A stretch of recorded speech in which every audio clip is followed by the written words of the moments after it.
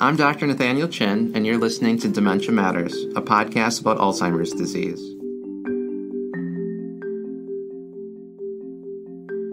Dementia Matters is a production of the Wisconsin Alzheimer's Disease Research Center. Our goal is to educate listeners on the latest news in Alzheimer's disease research and caregiver strategies. Thanks for joining us.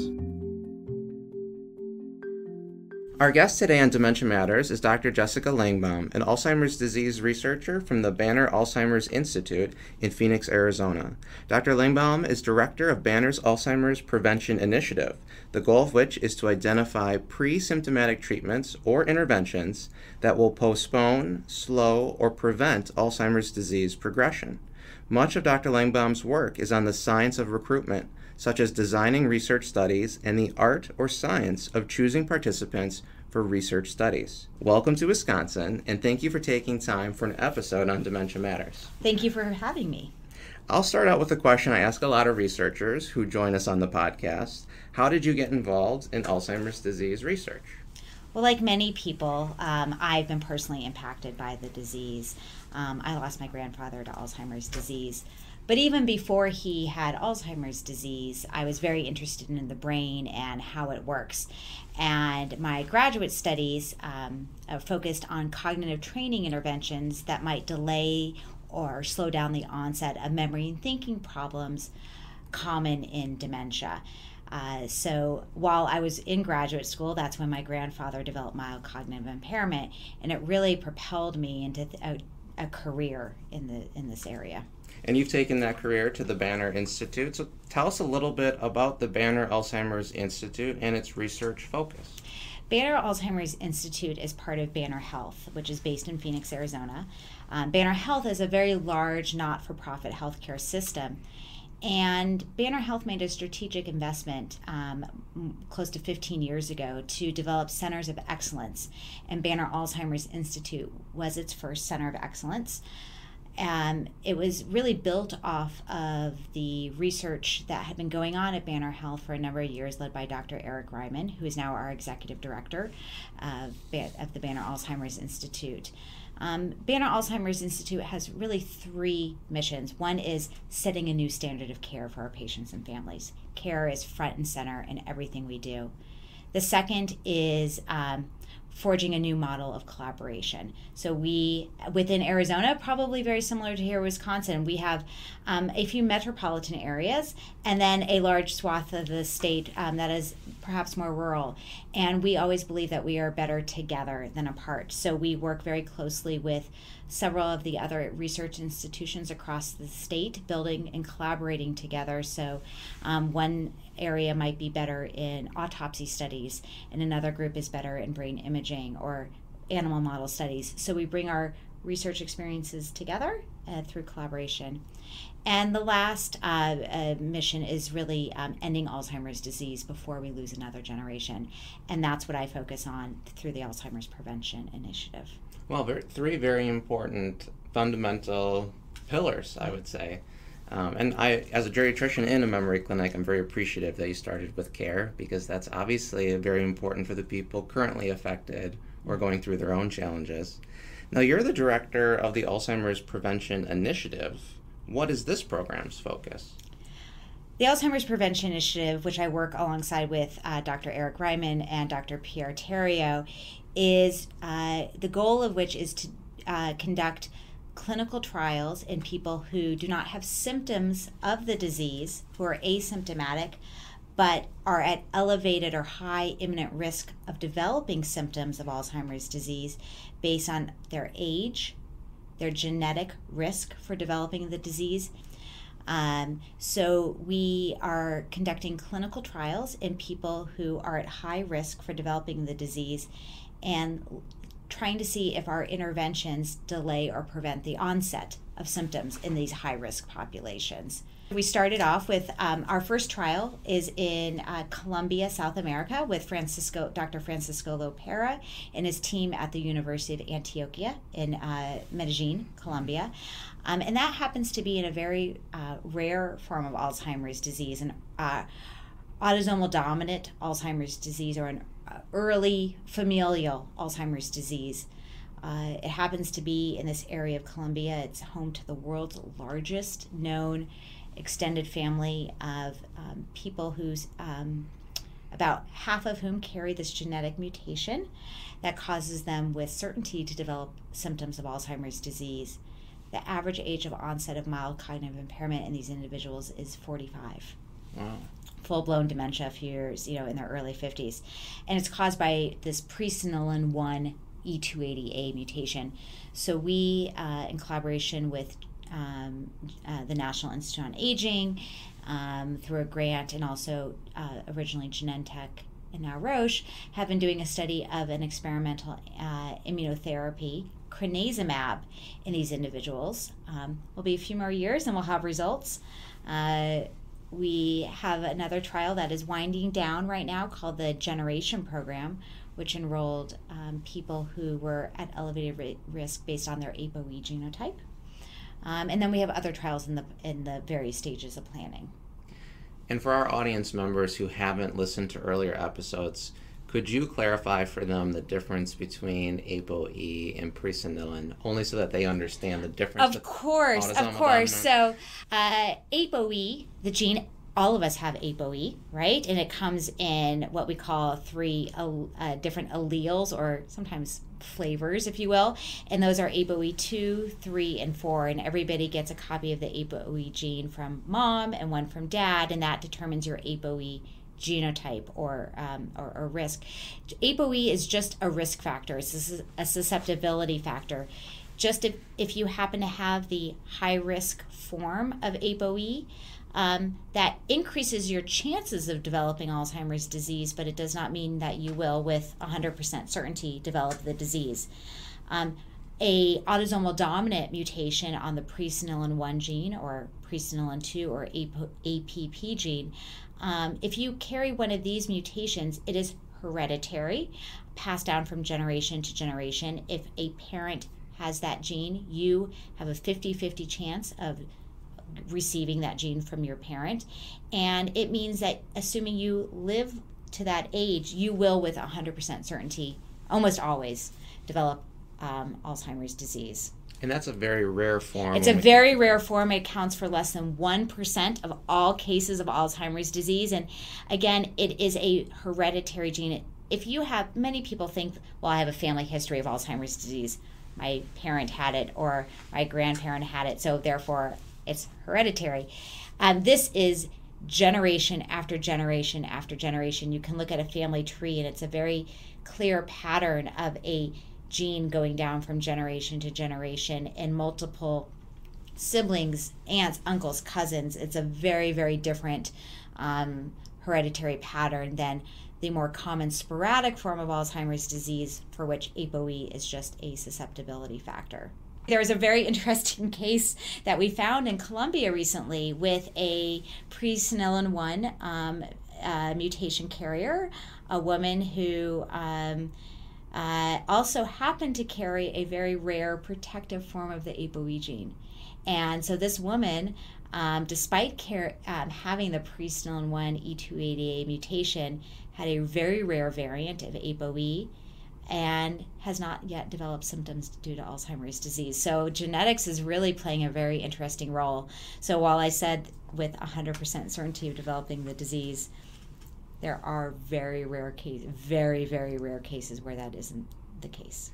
And while infrequent, it's really important to study these cases as a way of understanding Alzheimer's disease and coming up with treatments. That's exactly right. So this rare variant on the APOE gene, it's called the Christchurch mutation, and this woman happened to have 2 copies of this rare variant that somehow is protecting her. She has a head full of amyloid, happens to also carry the presenilin 1 E280A mutation, has very little tau, and no cognitive symptoms, despite being well past the age of onset. So that is giving us a glimpse into potential routes for future drug discovery. How can we mimic biologically this rare genetic mutation? So genes aren't just necessarily bad for us. They can be actually. They can be protective. Also, there's the Icelandic APP mutation that inhibits it provides base inhibition at a very low level, and the rates of Alzheimer's dementia in this population are very low. So right, genes can be protective as well as risk factors. When your finding made international news, this Christchurch allele, this particular individual, and we never would have known about it if you hadn't engaged with this community, had their trust, and conducted these studies. The families in Colombia have been remarkable research participants and partners in our research studies, I should say. And it's really due to Dr. Lopera and his team building that trusting relationship with them over decades. First, even building the trust to for the first family who was willing to donate their loved one's brain to research so that they could see, oh, here's what's going on in the brain. We see Alzheimer's disease, and then allowing for genetic testing down there. So it's been a community involvement, and it's been remarkable. And then for this woman, this research participant who we found discovered this rare variant, who was willing to say, yes, you can publish my case study. This woman doesn't know what she did, but it made the New York. I mean, she probably knows now, but what she has done for research is extraordinary. And like you said, yes, it made the cover of the New York Times, but also I think what it's going to do for us as a field for new drug discovery pipelines is remarkable. And for those that are interested in learning more, am I right in saying that you guys have been featured in 60 Minutes a few times? We have, actually, yes. 60 Minutes has traveled down to Colombia with us and interviewed many of the family members. So you can find coverage on 60 Minutes. BBC has also covered our work and has featured it in some longer news coverages. And so there's a lot of coverage out there for the Colombian kindred, the Paisa mutation, as they call it, in Medellin. Well, so I want to ask a few questions about the study and the program itself. When it comes to prevention, it requires researchers to identify people at risk when they have no symptoms and enroll these individuals in the studies. So for many studies, this could mean telling people they have this genetic risk, like the APOE4 that you just mentioned, or even that abnormal protein, such as the amyloid protein, that we can identify on PET scans or in spinal fluid. How are you approaching the disclosure of this genetic and/or protein risk? That's a great question. I think we always lead with respect for persons in everything in our programs that we create, and understanding what the participants want to know, and is it ethically justified, and is it important for the research question. So I'll just step back and say, for our study in Colombia, these individuals, for our clinical trial in Colombia, these individuals do not know whether they carry the genetic mutation or not. And that was purposeful and intentional, because at the time of designing the trial, they did not want to know whether they carried the genetic mutation or not. So we were respecting the community standards. So that trial enrolls mutation carriers and randomizes them to drug or placebo, as well as mutation non-carriers from that same family who are assigned to just placebo. So it's a nested cohort study inside of a clinical trial. Now, switching gears to trials in in people who are at risk for sporadic late onset Alzheimer's disease based on genetics such as APOE or presence of a biomarker such as having elevated brain amyloid. The will of the people, if you will, not everybody, of course, but there's reasons to think about disclosing this information. So we have worked with ethicists, psychologists, genetic counselors to develop education and training materials on how to effectively disclose APOE and, in some cases, amyloid results to individuals, and monitor the psychological and emotional impact of learning this information. Frankly, Alzheimer's disease is behind, compared to other fields like oncology, which is disclosing very complex genetic results to individuals. And we think that with proper genetic counseling and education, that learning this information can be safe and well tolerated. But again, I am a firm believer that it needs to be accompanied by counseling and education, and not just receiving this information on a computer screen with no preparation. Yes, and for those interested, we have talked about this on other podcasts, and I would echo and completely agree with you in that counseling is needed both before one chooses to have this and then afterwards. I agree entirely. Now, what kinds of responses have you gotten from people who have learned their risk? Do they want to be more involved in research, or do they feel like there are other negative consequences that they've experienced? I will say we have a biased sample to start off with, because these are people who, in order to join the research study, agreed that yes, I would be willing to learn this information. So I suspect that what I'm going to say is not true for everybody, that there are people who don't want to know that information, and that is perfectly okay. However, in people who say, yes, I want to know this information, and who go through the counseling process and say, the counselor always pauses at the time and says, here's all the pretest, here's all the considerations, here's what you may learn, here are considerations you might want to take into account emotionally or for your family or for insurance. The counselor always pauses and says, now I have your results, would you like to learn them? Almost everybody says, yes, I still want to learn them. And I'd say what we're seeing in the data so far is that this information is safe and well tolerated. We will occasionally see a slight increase in emotional distress after learning this information, and that usually goes away within just a few weeks after receiving it. For most people, the information is not entirely unexpected. It can also go the reverse. So there are cases certainly where people have believed that they're at high risk. They've spent their whole life saying, well, my parents, grandparents have had the disease. I believe I'm at high risk. And they get their results and they don't have the high risk version of the gene. And they're not sure how to process that. That doesn't mesh with their perceived risk. So there's a slight disappointment for these individuals. Not that the low risk is disappointing, but they maybe can't participate in the research study like they had planned. They had gotten their hopes up that this would lead to something else, and they can no longer participate. We're now looking at different ways to communicate this information with people, because most individuals do not have access to a genetic counselor where they live.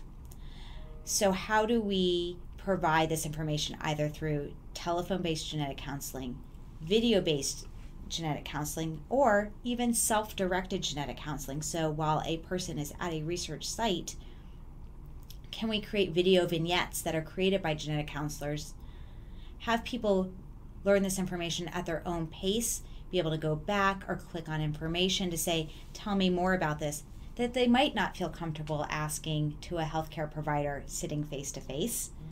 And then, of course, always having the opportunity to speak with a healthcare provider afterwards to ask additional questions. So we're looking at taking this information, which I think is disclosure is going to become more increasingly common as as research studies require it, or perhaps people want to know for their own life planning, but making sure that people have access to counseling in some shape or form before they go down the path of saying, yes, I want to know this information. Have you found in people who do learn the information that they change their behavior? We're collecting that data right now, so I don't have the answer to that. Some studies from the REVEAL study program did suggest that there were some changes in health care and health behaviors, or purchasing of, putting plans into place. So it might not that some people would adopt a healthy lifestyle. Other people said, well, right now I'm going to now put my finances in order. I'm going to be proactive about making sure I have advanced care directives and expressing what wishes I want to have. But we're collecting more and more data on this so that we can better adapt. And I know that there was a recent study that talked about emotional distress as well, and this perceived symptom being due to this perceived risk. And are you seeing that where people, after learning that they might have a higher risk, not the disease, but a higher risk, feel like they're noticing more thinking symptoms? We've looked at this, and so both their perceived symptoms as well as how are they objectively doing on tests. So there's this concept called stereotype threat. I now know something about myself, so I'm a woman. I can't be good at math or sciences. Or things like that. So that's also true for I know my genetic profile. I must do poorly on memory and thinking tests. And what we're seeing is that while there is a very short-term increase in perceived risk that really goes away very quickly, and people start to, again, for the most part, at least in our samples, are able to digest this information. They take it in, and they're not constantly looking for, that word slipped, and I don't remember it anymore, and therefore I must have Alzheimer's disease. So again, these are I think the perceived risk, once you follow people out for a little bit of time, that does seem to go away. And I would suspect that that's because you're doing complete and proper education and counseling beforehand. I think so. I mean, the stories that you see on the news or you read about in the papers about people who did direct-to-consumer genetic testing and were caught off guard by these results. They weren't expecting to learn what they learned, or they weren't prepared for it. And then they started going on the internet and seeing these very high risk estimates for developing Alzheimer's disease. There's estimates out there that if you carry APOE, if you have 2 copies of the APOE4 gene, your risk is 90%. That's not necessarily true. And there are healthy lifestyle modifications and things that people can do that play into a person's actual risk. So I think that counseling piece is so important. Doesn't mean that counseling piece can't be provided through online mechanisms like we're looking at. But again, it has to be provided in an interactive way to educate people before they learn this information. So knowing that, and knowing that direct-to-consumer testing is available and people are accessing it, what would you recommend to someone who says, well, I'm going to do this, or I'm thinking about getting this test? What would you say to them? I would encourage somebody to speak with a counselor before or afterwards. There are telegenetics programs popping up so that people can get access to counselors before they decide to go down the direct-to-consumer route. I don't want to be paternalistic and say you can't receive this information. It's not that, but I really want people to understand what they're about to learn, because there's not only considerations for themselves, but also their family members. How are you going to share this information with your biological children or your sibling? How might they feel about this information? Now, because remember, it's not just about you as a person. If you learn that you have 2 copies of the high-risk gene, that means that your biological children all at least have 1 copy. Or that your siblings might also, it tells something about your family. Have you thought about long-term care insurance? Have you thought about things? Again, these are all things that somebody can deal with, but just putting it front and center and saying, okay, even with these, I've taken these considerations. I want to learn, but I put plans into place, or I've thought about how I might share this information. This is actually very interesting for identical twins, one who wants to know and one who doesn't. It's this era of genetics that I think is all doable, but we just want to educate people. And you're speaking to really the complexity and the ripple effects of learning this information. And I know one of the reasons people want to know is because they're very interested in prevention. So outside of research, what do you and the Banner Alzheimer's Institute tell people that they can and should do to reduce their risk of Alzheimer's disease, or frankly any form of dementia? At Banner Alzheimer's Institute, we're big believers in what's heart healthy is brain healthy. And I personally do not know my APOE genotype. I've been offered, and I have chosen not to learn it, because at this stage of my life, I don't know what I would do differently. I don't have a research study that I would need, that I'm able to join based on knowing my APOE genotype. So I exercise. I try to increase my do cardio exercise that increases my heart rate on a regular basis, because that is one of the best proven ways that, or not proven, I shouldn't say. That's one of the, there's really nice research on how exercise can positively impact the heart and brain, and its role in amyloid production and things like that. Also, doing cognitive stimulating activities. Not online brain games, but staying engaged in things that give you enjoyment and pleasure as well, and that are challenging to the brain. Being socially engaged and active, those pillars, and eating a balanced nutritional diet. Those are all pillars of good brain health that I think everybody can adapt, that are not dependent on your genetic susceptibility or risk for developing the disease, and could impact your health in a positive way that will likely play a big role in decreasing your risk for developing the disease. And the side effects of everything you just mentioned are pretty much feeling better and doing better functionally. So that's right. And I think they have positive effects on your blood pressure, cholesterol, mood. So it doesn't just help your risk of developing Alzheimer's disease, it helps so many things. So part of the Alzheimer's Prevention Initiative is the Gene Match program. Could you tell us about that? The Gene Match program was started as a way to connect people to research studies that were looking for a very specific APOE genotype. And when we started this program, we weren't quite sure whether this would be something that people would be willing to do. Would they be willing to sign up for an online program, review some information online that was filmed by a genetic counselor talking about the APOE gene and what this means, be mailed a cheek swab kit to their home, return the kit to our lab, and not receive their APOE results.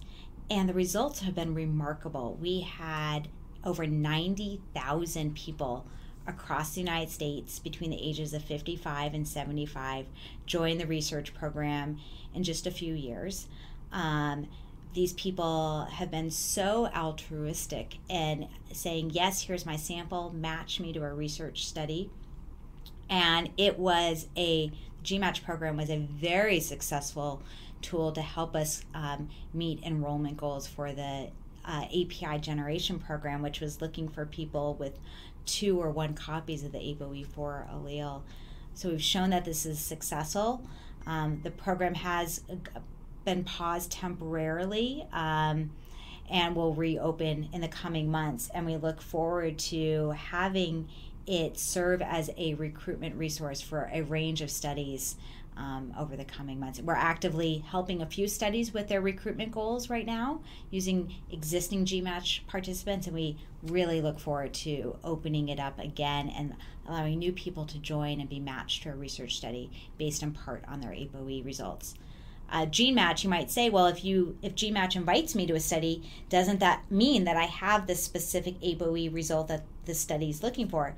And the answer is no. We worked with a great team to say that when GeneMatch invites somebody to a research study, if that research study is only open to a specific genetic profile, we still have to invite people from GMATCH with a range of APOE profiles, so that the act of receiving that invitation in it of itself does not disclose results. So it's been carefully considered and things have been thought about. And of course, the choice is always yours, whether you want to accept that study invitation or not. Participants are under no obligation to, if they're matched to a study, to actually participate in. It's merely opening the door for conversation. And for those that will eventually want to sign up, should they go to your website in the future to see when it's back up and running? If people want to join GMATCH, the best thing I can tell them is to join our main registry at endalznow.org, and then they will be notified when GMATCH is up and running. How can people who are interested in Alzheimer's prevention find a study that is near them or find information that they can learn from? I think there's a study out there for everybody, and it's really about connecting them to what research studies are taking place in their community. We developed the Alzheimer's Prevention Registry back in 2012 as a way to give the general public access to credible information about what's going on in Alzheimer's prevention research, as well as letting them know when there are study opportunities available taking place in their community. So this is a national registry. Even though we're based in Phoenix, we have studies right now that we're recruiting for all across the United States, including here in Wisconsin. And so people can go to our website, which is www.endalznow.org or endalznow.org. And you simply sign up with your email address, your zip code, your year of birth, and a few basic questions. You can receive our newsletters, and you can search for study opportunities that we're actively recruiting for right now, as well as be notified by email when new study opportunities become available. It's a really good resource and a great source of information about research studies. When it comes to Alzheimer's disease therapy, we often talk about prevention, postponing, slowing, and curing. So based on your experience, which do you think is the most feasible and the first to happen? That's a tricky question. Thanks for that. I think a cure is, while a noble and a lofty goal, I don't think that's going to be the first one we're going to do, or truly prevent it from ever occurring in the first place. We're not there yet.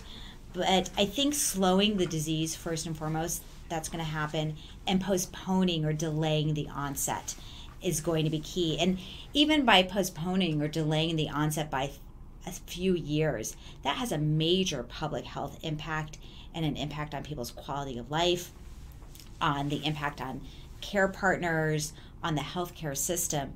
That is tremendous. And if we can delay the onset of the disease and eventually maybe we start with delaying the onset by just a few years, and then that time period gets a little bit longer and a little bit longer. Will we ever get to true cure or primary prevention? That would be remarkable. But if we delayed the onset by 10 years, that in itself, I would say, is a massive success. And I think for those people who have been around those affected by Alzheimer's disease and the full spectrum of mild cognitive impairment and dementia, they see that you can have a very active, meaningful life throughout the course of the disease, but in particular the earlier on. Dementia isn't what people perceive it to be in general. And so by delaying that, you're not only keeping a person healthy, but you're also, in essence, putting that still very good quality of life on the table for later on. That's exactly right. And I love what you said there about that life doesn't end with the dementia diagnosis. And that is so, you have to find joy and simple life pleasures while you have the disease. And life can be very fulfilling. You can engage in social activities. You can still travel during very many stages of the disease with preparation and planning in place, so that life doesn't end. And I think that's really important. So if we can give more quality of life during the early stages or these pre-symptomatic stages. So wouldn't it be wonderful if, even though the pathology is still accumulating in the brain, we've postponed the onset of symptoms for a few years? That would be remarkable. So when you think of prevention, are you thinking of, or delaying, I should say, are you thinking of more of this, what we talk about, cognitive resilience and plasticity and sort of a brain buffer? When I talk about postponing, I think what we're saying biologically is that we are reducing the accumulation of the pathology in the brain, or slowing down the pathology, which then translates to delaying the onset or appearance of symptoms.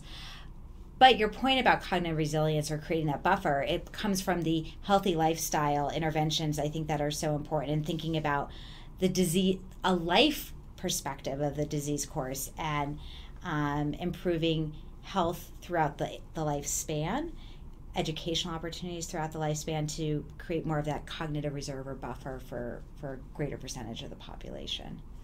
So what is the next study? The next study is going to be, we have a few in the pipeline, a few ideas. It would be remarkable to continue to move these studies into earlier and earlier in the at-risk population. So perhaps in individuals who are at the highest genetic susceptibility, but don't yet have evidence of disease in their brain, such as amyloid, having elevated brain amyloid, but yet being at very high genetic risk, but no evidence of amyloid in the brain. That would be a remarkable study to do, as well as in younger and younger mutation carriers and non-carriers. So we have a few studies in various stages of planning that we can't wait to announce in the coming months or a year. I look forward to that. And I would say that I've been to your Generations website many times, and it is by far the clearest and most visually appealing website in Alzheimer's disease research that I've seen. Oh, thank you very much. I think we could all take a lot of cues from you guys. And so with that, I'd like to thank you for being on Dementia Matters, and we do hope to have you the next time you're back in Wisconsin. Oh, it's been great being here today. Thank you. Please subscribe to Dementia Matters on Apple Podcasts, Spotify, Podbean, or wherever you get your podcasts. And rate us on your favorite podcast app. It helps other people find our show and lets us know how we're doing. Dementia Matters is brought to you by the Wisconsin Alzheimer's Disease Research Center.